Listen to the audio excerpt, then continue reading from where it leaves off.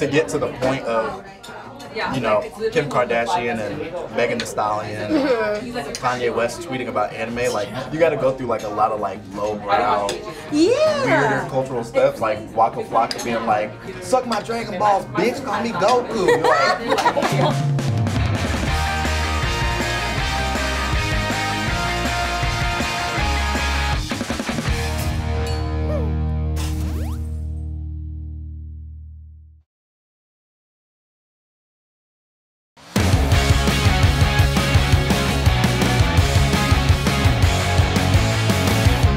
From Toonami classics like Naruto and Dragon Ball Z to the films of Makoto Shinkai and Studio Ghibli, food has always been a massively important part of the anime viewing experience. Sushi, ramen, omurice, takoyaki, somehow these incredibly delicious meals are made to look even more appealing when scarfed down by our favorite characters. When you watch anime, do you watch in English or Japanese? Yes! Japanese. Thank you. Arigatou gozaimasu. Arigatou gozaimasu. But today, I'm going back to the source material. I'm heading to Japanese bookstore Kinokuniya for a manga shopping spree with rapper and comic book obsessive Denzel Curry. I wanted to hear more about Denzel's favorite titles and better understand hip-hop's deep appreciation for Japanese animation.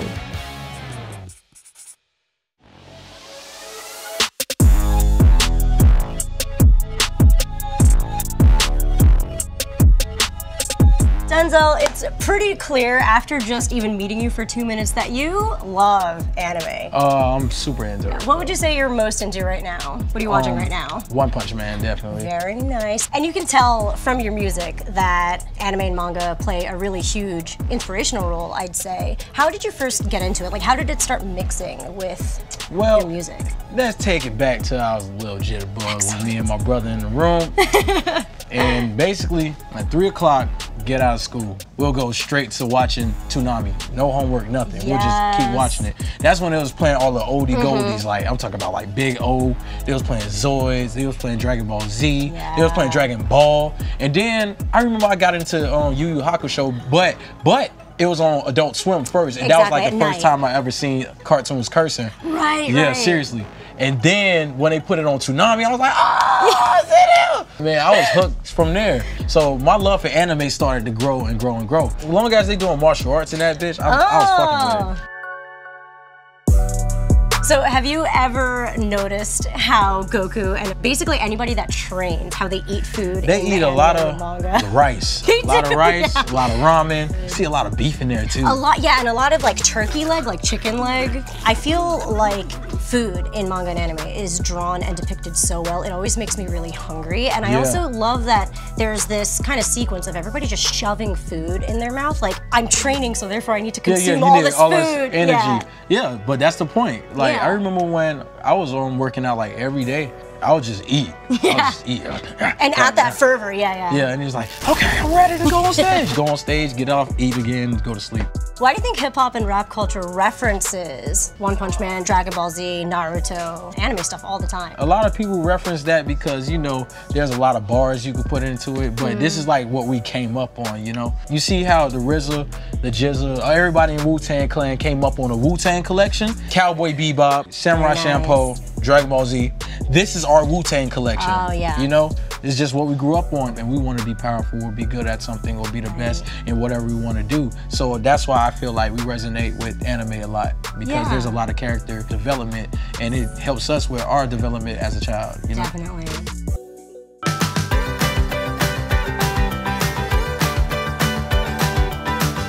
We talked about my favorite animes, so I want to talk about your favorite animes. Oh, thank you so much. I would say a lot of my stuff changes depending on the season. I kind of want to keep a variety, but very into food anime lately. A lot of food in manga and anime looks so good. It looks delicious. Very appetizing. Yeah, and I feel like they do a really good job depicting everyday Japanese food. Have you heard of Food Wars? No, I have not. Really? Okay, so it's a surprise. It's actually really interesting because Shokugeki kind of takes the angle of that hero journey, but with food. So this kid goes to like a culinary school and it's like life or death with cooking. So it follows that kind of DBZ mentality where there's always a stronger, better chef. Yeah. How many chefs are better than him though? A lot. He's at the very bottom. Oh man. That's what I mean. I feel like this is like totally up your alley. This is like give you anxiety. Why is he at the bottom? He sucks as a No, chef? he's just young and he's new, and they're in an elite culinary school, and he's like a street rat. Well, man, I'm like this. I like this a lot. I'm so excited. Please give it a try. Another food manga and anime that's really popular that showcases really good Japanese food is Sweetness and Lightning, and it's about a single father who tries to figure out how to raise his daughter, suddenly having to be the one that cooks and takes care of the house. It's incredible because they also give you little recipes in the middle of the manga showing you how the dad figured out how to kind of create this dish and recreate it for his daughter. It's really sweet. So yeah, this is like the complete opposite side of Shokugeki Food Wars. For you stay-at-home dads, I recommend this. All right, now that we've kind of established our anime knowledge a little bit, and I know you're an artist as well, let's go draw some anime. You don't want to do this. Let's go meet my friend Misako. Okay, let's go.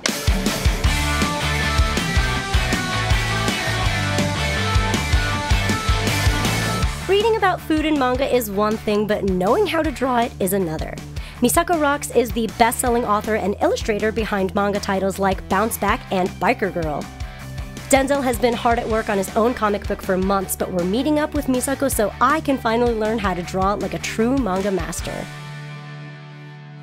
So pretty much we're gonna draw more like a girl's character, manga character with a shiny hair. Oh, yes. Omurice.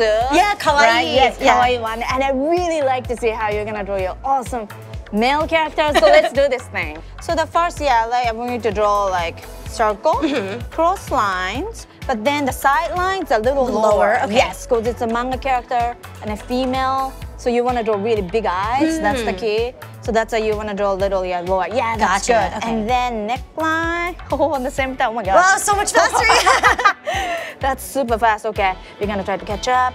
I know you're working on your own manga right now, producing and illustrating and writing and doing everything with it. Can you tell us a little bit about that? Basically, the manga that I'm working on right now is called Black Metal Terrorist. And I'm drawing basically the main character of it right now.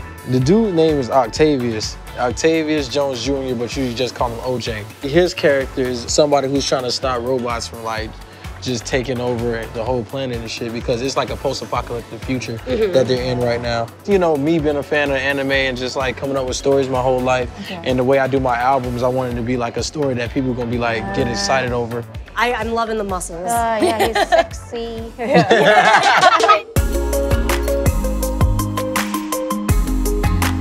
All right, so now we moving on. Yes. So C is like, you know, like I'm gonna Ready to eat go. now. Yeah. Itadakimasu, that kind of a, you know. Yeah, thing. exactly. So we're gonna put Very like excited a smile, mouth. and maybe we can just put like a tongue out. Are there any anime or manga that kind of stick out to you in regards to how well they animate and depict food? I personally like Ghibli and like Makoto Shinkai. It always looks so good. Same as you. Yeah. Yeah, Ghibli, I mean, they like whatever they just make, especially like a bread. Yes. Even like a sound. Yeah, the way Just they break like, it apart. yeah. Yeah. And the butter, how the Yeah. butter melts. Oh, and a pancake, you know, Kiki's delivery service. Yes. So definitely, yeah, Ghibli. They make the best. Y'all making me hungry.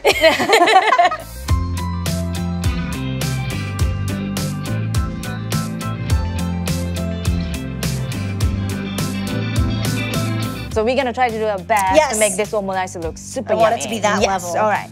So now usually the cute kawaii one omurice is we're gonna put, you know, they put the Ketchup drawing. drawing. Ketchup drawing. So maybe we can just draw a cute cat face. Yes, perfect. in Because of the cat ketchup. ears. Yeah. Yes. Yeah. Okay.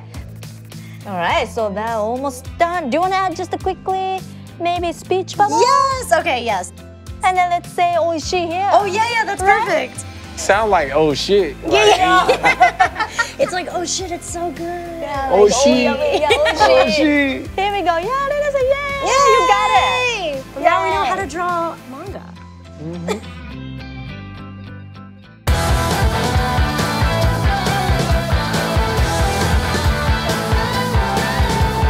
While Denzel finishes his drawing, Misako and I are ready for lunch at High Collar, where some iconic anime dishes have found their way onto the menu. We're meeting the hilarious comedian Zack Fox and the Grammy Award-winning musician Thundercat. Together, Zack and Thundercat are two of the biggest anime junkies I know and the perfect people to share a cartoon-themed feast with.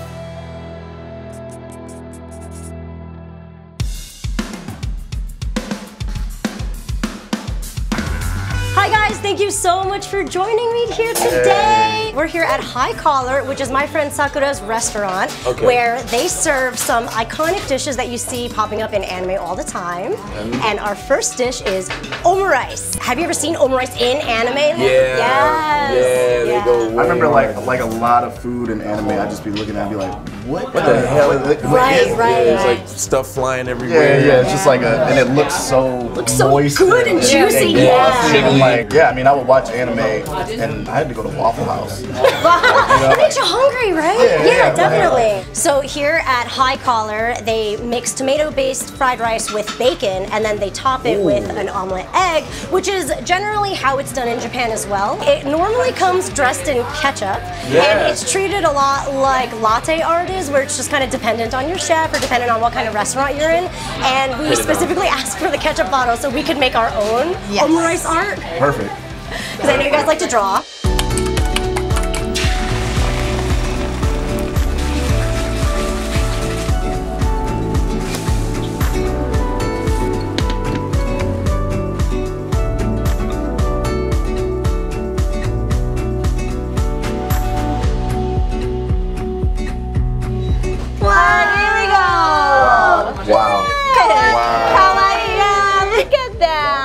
It's a penis and a cat and a coochie. Exactly.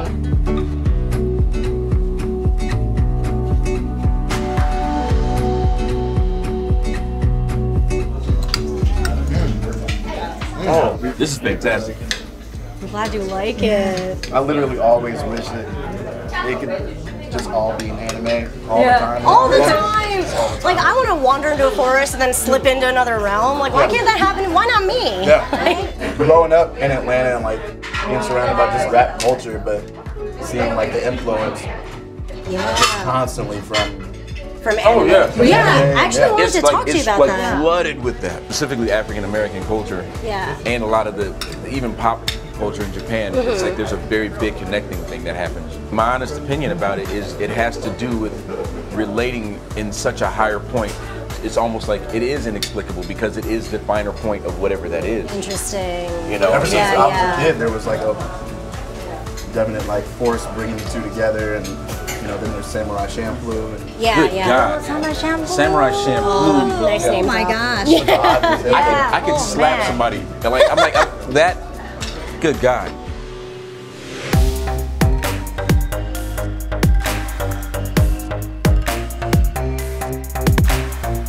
It's only till like maybe last year I would say that like anime watching in hip hop and black culture became like a cool thing and like noted, like to get to the point of, you know, Kim Kardashian and Kanye West and Megan Thee Stallion tweeting about anime, like you got to go through like a lot of like lowbrow, weirder cultural steps, like Waka Flocka being like, "Suck my Dragon Balls, bitch, call me Goku." You're like, and not to be all like get off my porch, but like when I was in 6th grade, there's like trap music, and then there's like My Chemical Romance, and then there's, you know, there's Devilman, and there's Adult Swim, and I'm watching Outlaw Star, Gundam Wing, and listening to Paramore and shit. All these things. So my just entire like, high school, though. Yeah. All these things just like trying to emulsify, but they're not quite yet there. Right. Yeah. And then 2016 happens, and it's like Everything's widespread. and Uzi is like the perfect emulsification of like so black interesting. culture, popular American rock culture, and Japanese culture. He's it. I'm sorry, this is amazing. I know you're enjoying it, but save some room because we got some I know, I'm pancakes like, coming okay. in. Yeah. Another iconic Japanese chill. anime See, food. I'm eating out of survival mode right now. That's what.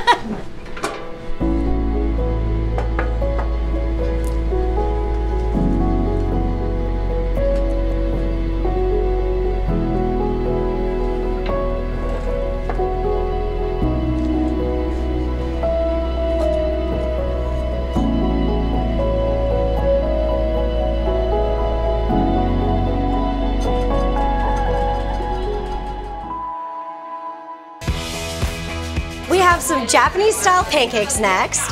In Japanese, they actually call it hotcake, hot cakes.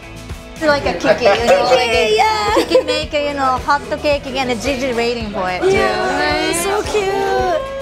Oh my god. Okay, I'm gonna do the chocolate chip. Itadakimasu. Wow. That's so good. The texture. Are there any hotcakes you saw in anime? Like, are there any iconic ones that you remember? I mean, I'm thinking like ham taro. I probably saw. Yeah.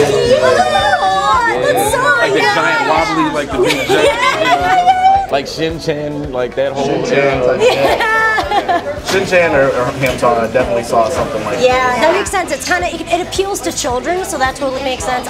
We were talking about how we saw it a lot in Ghibli movies, because they do food so well, and especially having like the syrup, it's almost like a device to make it look glistening and beautiful, and they really up the animation for that like moment. The attention they pay to the food in anime now is like absurd. It's amazing. And I think that's what's so great about anime. Like, I know it's considered a cartoon, and obviously it is in Japan as well, but it's made not for children. It's made for literally all ages. Like, it's just entertainment, and it doesn't matter that it's drawn. It doesn't necessarily mean it's made for any age range, so that's why you see the level of violence, and then you see something that kind of appeals to like mothers who stay at home. And I feel like food is such a natural connector with people. It's like the great equalizer. Everybody enjoys food. Like, you gotta eat and you gotta enjoy it. So I feel that anime really learned to capitalize on being like, I know what you like. Like, you gotta eat food. You gotta enjoy it. Yeah, that's good stuff, man. That's just good animation.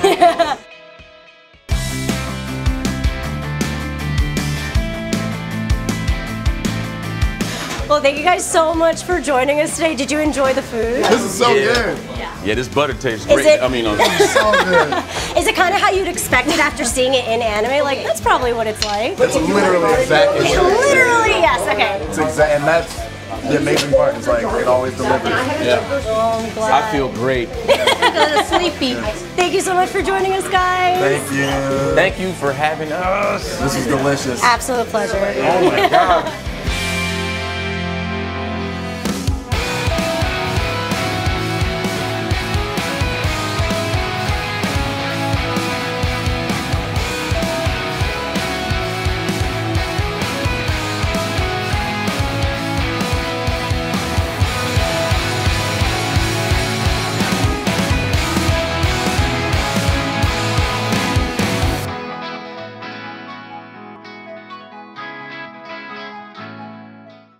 Thank you so much for watching Gochi Gang. I so appreciate it. Sean, should they like and subscribe?